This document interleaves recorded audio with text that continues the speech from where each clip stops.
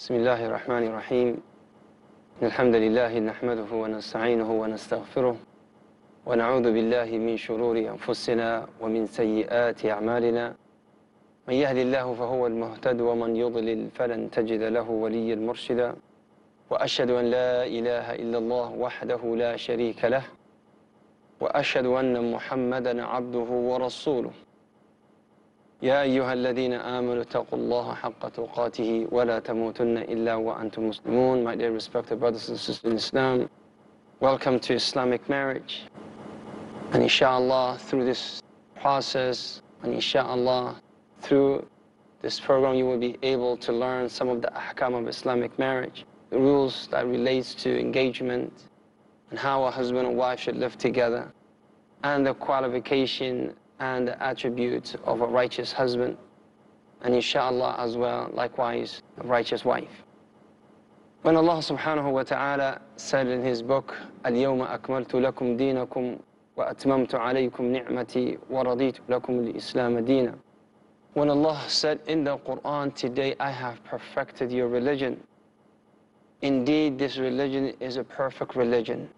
And marriage is one of the pillars, one of the important aspects of this deen, since Allah subhanahu wa ta'ala chose us to be the successors and the maintainers, and to be the successors of one another, to have the khilafah on earth. When Allah subhanahu wa ta'ala said, إِنِّي جَاعِلٌ فِي الْأَرْضِ خَلِيفَةً, when He said to the angels, I am making a successor or a khalifa on earth, those individuals that Allah was talking about was us humans. And since Allah subhanahu wa ta'ala, from His rahman, mercy, from the sharia of Islam, a family unit must be maintained in the most acceptable, healthiest ways. Therefore, inshallah, we will be talking about the importance of marriage to begin with this show. When Allah subhanahu wa ta'ala decree that a husband and wife must get together, and from these two, Allah subhanahu wa ta'ala spring of children, men and women, as Allah said in Surah An-Nisa, يَا أَيُّهَا النَّاسُ اتَّقُوا رَبَّكُمْ الَّذِي خَلَقَكُم مِّن نَّفْسٍ وَاحِدَةٍ وَخَلَقَ مِنْهَا زَوْجَهَا وَبَثَّ مِنْهُمَا رِجَالًا كَثِيرًا وَنِسَاءً. O you people, fear Allah subhanahu wa ta'ala, be dutiful to Him who created you from one single individual, and then from that individual, from that person, which is Adam, Allah creates subhanahu wa ta'ala Hawa. And since that Islamic family cannot take place unless marriage is in place, then let's talk about the marriage itself and the importance of marriage. Marriage itself is a contract, and Allah subhanahu wa ta'ala order the believers to maintain the contracts that they give. Whether it's a buying, selling contract, whether it's a verbal contract, a written contract, rental contract, business contract, marriage contract. All of this considered to be contracts. But one that Allah subhanahu wa ta'ala emphasized on was the contract of marriage. And Allah subhanahu wa ta'ala called it مِيثَاقًا غَلِيظًا, very strong mithaq, very strong contract and covenant between husband and wife. When Allah subhanahu wa ta'ala ordered both of them to maintain that by saying, يَا أَيُّهَا الَّذِينَ آمَنُوا أُوفُوا بِالْعُقُودِ أُحِلَّتِ لَكُمْ. أُوفُوا بِالْعُقُودِ, or who you believe, maintain your contracts and your covenants and your promises.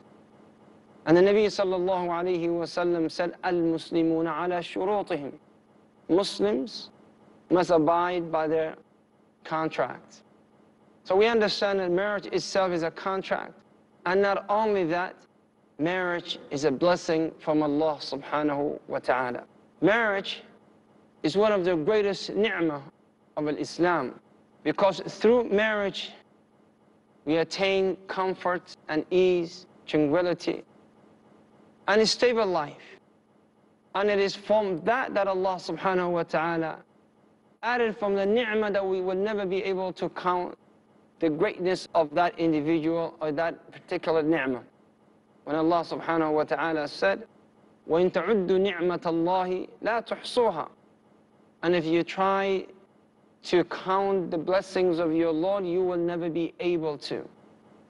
From the ni'mah that Allah subhanahu wa ta'ala blessed on us through marriage, that our wives or our spouses are from the same race as us. We're all humans, and because of that, there are certain connection between the husband and wife. Imagine if your spouse is not from the same kind, it's not from the same race, they're not humans. But what happened then is we will fight them as we fight all other things around us. See, we have animals around us, we're almost destroying animals. We have environment around us, trees, plants. Alhamdulillah, we're also destroying that. If our spouses were other than the same race as us, we would probably at one point start to destroying them also as well. But Allah subhanahu wa ta'ala said, خَلَقَ لَكُم مِّنْ أَنفُسِكُم. Among yourselves.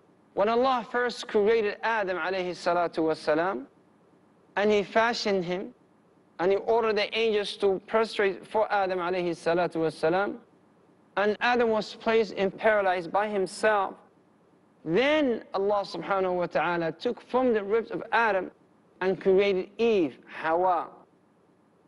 Hawa was not fashioned as Adam was alayhi salam. Hawa was not created by the hands of Allah subhanahu wa ta'ala like Adam, but she was created from Adam alayhi salatu wassalam. So Adam feels or felt at that time that she is part of him, and she also felt that she is part of Adam. Likewise, our spouses, our wives are part of us, and we are part of them. And this is why the Nabi sallallahu alayhi wasallam, because that ultimate unit, through intimacy, being unified, being that close to one another, the Nabi sallallahu alayhi wasallam also said, النساء شقائق الرجال. Men are comparable brethren of women, or women are brethren of men. This is one of the ni'am of Allah subhanahu wa ta'ala. Through the Quran, Allah subhanahu wa ta'ala encouraged marriage. And not only that He encouraged, she showed the rewards and what you will get from getting married in your life or during your life. If you read in the Quran, Allah subhanahu wa ta'ala said, وَلَقَدْ أَرْسَلْنَا رُسُلًا مِّن قَبْلِكَ. Indeed, we have sent messengers before you. وَجَعَلْنَا لَهُمْ أَزْوَاجًا وَذُرِّيَّةً. And we made for them wives and children, offspring. As though Allah subhanahu wa ta'ala is saying, the ones that I chose, the chosen ones, prophets and the messengers, they had wives and children. Likewise, if you like to be close to those who are chosen by Allah subhanahu wa ta'ala, then you must take their footsteps and you must walk their path and you must live their lifestyle. And what did they have, oh Allah? Allah said they had wives and children. And inshallah we'll continue after these short messages bi-idhni subhanahu wa ta'ala. نكاح مبارك زواج نكاح مبارك زواج. بسم الله الرحمن الرحيم والصلاة والسلام على رسوله الكريم سيدنا ونبينا محمد وعلى آله وصحبه أجمعين. And it's good to have you back. And let's continue with what Allah subhanahu wa ta'ala encouraged us to do in terms of marriage. If you read in the Quran, Allah subhanahu wa ta'ala said, وَلَقَدْ أَرْسَلْنَا رُسُلًا مِّن قَبْلِكَ. Indeed, we have sent messengers before you. وَجَعَلْنَا لَهُمْ أَزْوَاجًا وَذُرِّيَّةً. And we made for them wives and children, offspring.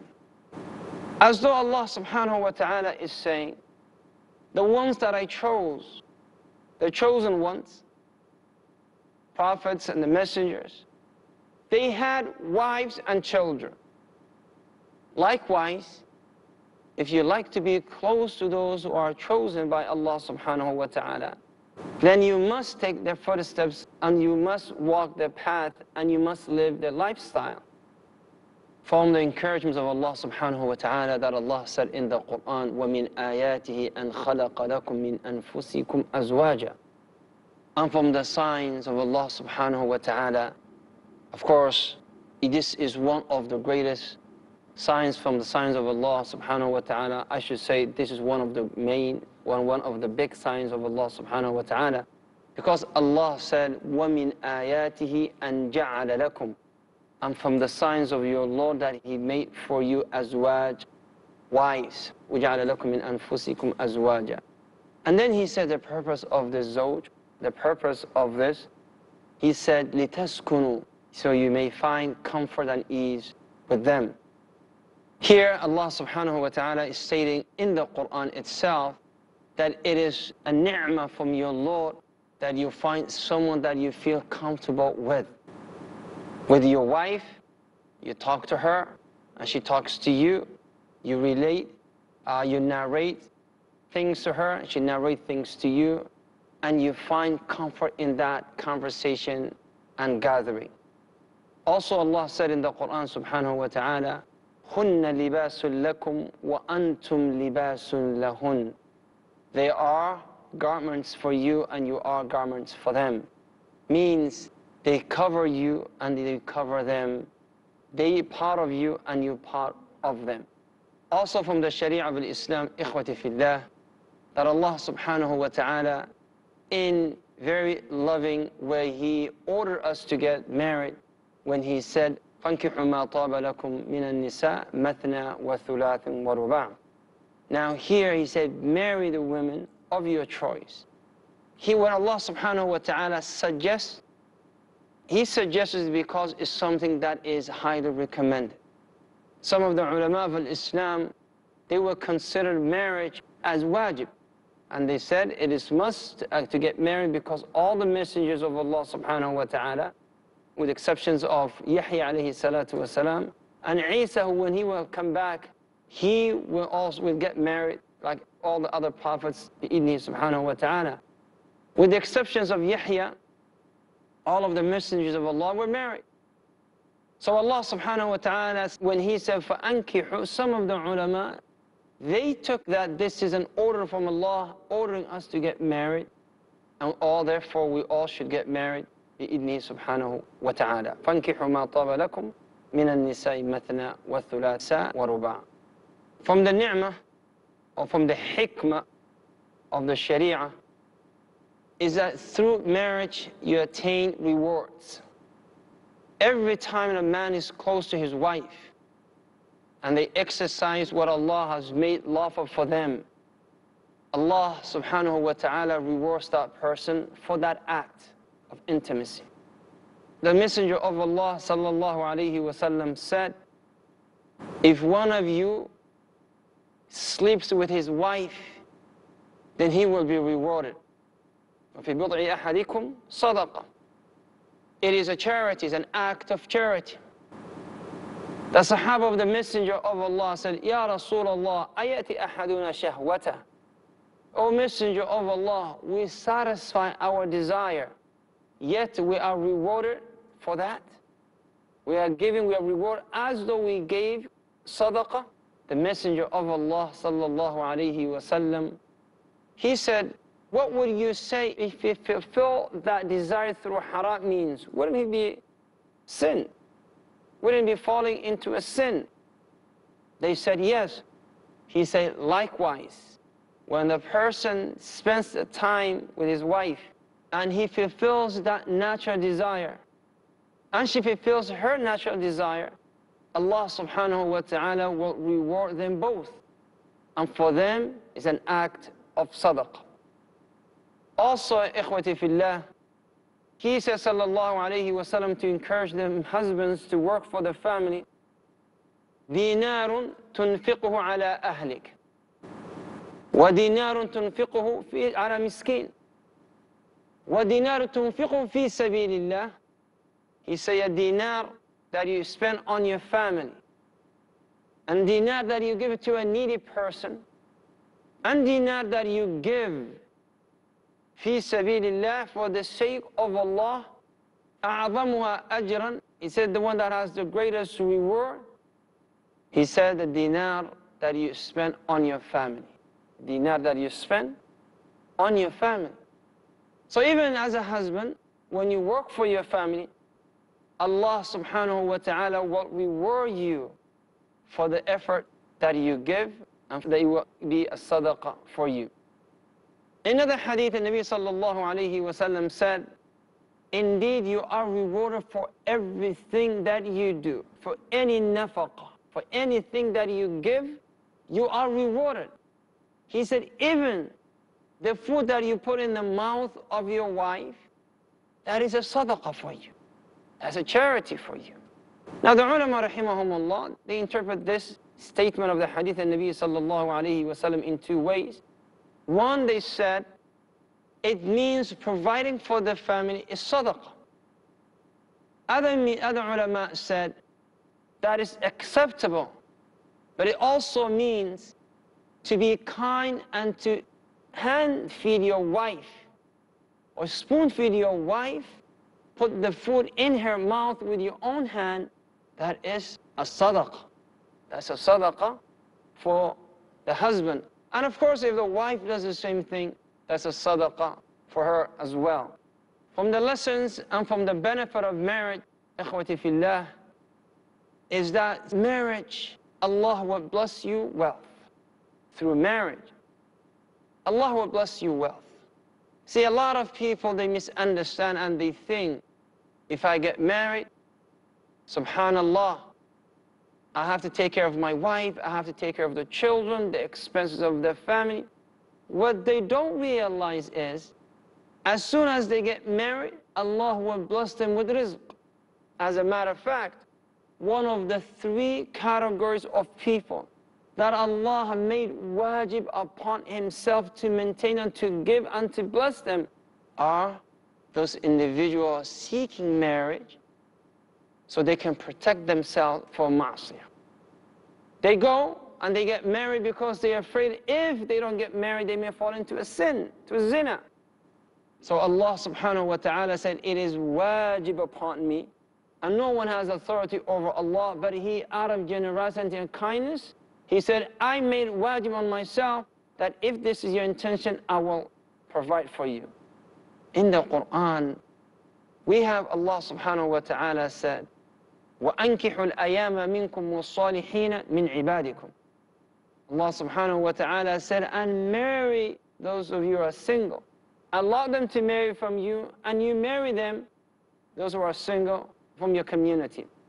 And then Allah added something that is very unique. He said, إِن يَكُونُوا فُقَرَاء, if these individuals are poor, يُغْنِيهُمُ اللَّهُ مِنْ فَضْلِهِ وَاللَّهُ وَاسِعٌ عَلِيمٌ. If they are poor, Allah will provide for them from His bounty, and Allah subhanahu wa ta'ala is wasi' and alim of the condition of those people.